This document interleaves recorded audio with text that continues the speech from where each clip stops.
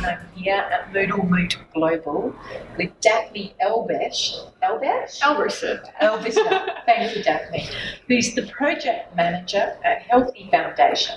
Healthe Foundation are a not-for-profit who support health professionals and community workers in vulnerable, I guess you'd say, societies in many countries in Africa. Is that a good description, Daphne? Yeah, we do capacity strengthening for healthcare professionals, mainly in resource-restricted settings, so mainly sub-Saharan Africa.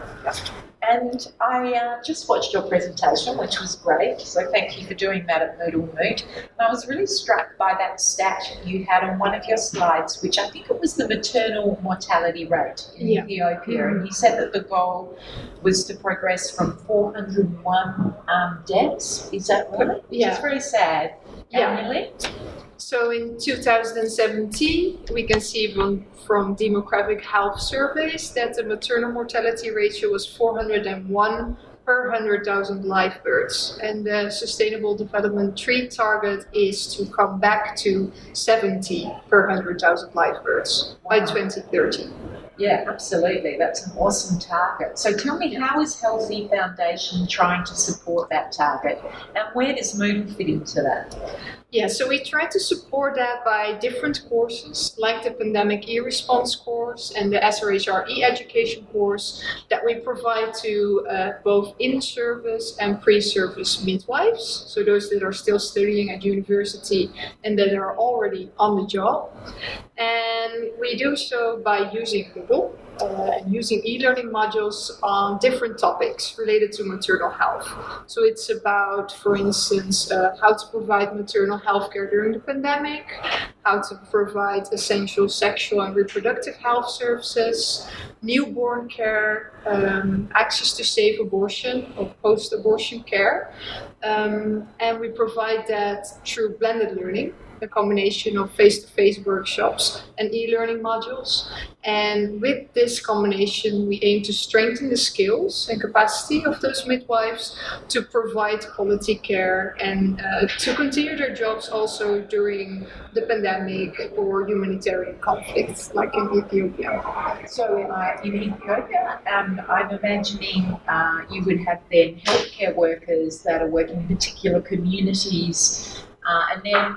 And so you're working with them in the classroom as well as they are working with Moodle online. Would that be right? Yes, that's correct. So we have 3 phases: a kickoff workshop where we bring them together in a university close to them, for instance in Addis Ababa or Jimma.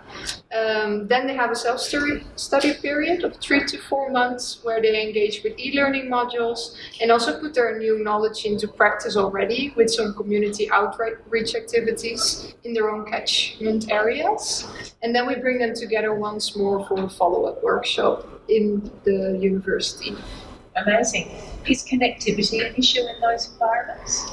Yes, internet connectivity is an issue, but that's why we chose to work with the Moodle app offline as well. So we upload the e-learning content by score, and that makes it downloadable for the participants to complete offline. And also by using the interactive elements, like the kickoff and follow-up workshops, they can connect with Wi-Fi. That helps as well. Well, that's an amazing combination. So tell me, you're talking about a specific program in Ethiopia. How many community health workers have you trained with this particular program?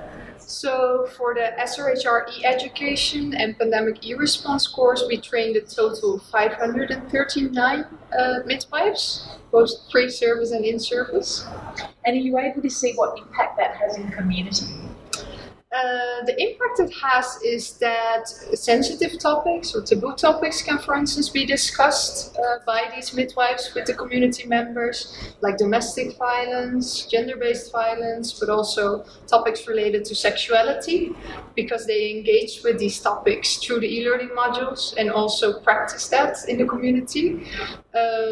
Also, they've learned new skills, in the face-to-face sessions, which they can apply in the communities. And what's the feedback from the healthcare workers? Are they young generally, female, male, a bit of everything? Yeah, we try to target a 50-50 balance in gender. So 50% of the midwives are female and the other 50% males. Typically they're rather young, I have to say. And what kind of feedback? Yeah, so for instance, the quotes that I showed during my presentation is that I really appreciate the blended format. So the combination of offline and online, they appreciate that they can complete it at their own pace, in their own time. That they... what else was on the slides?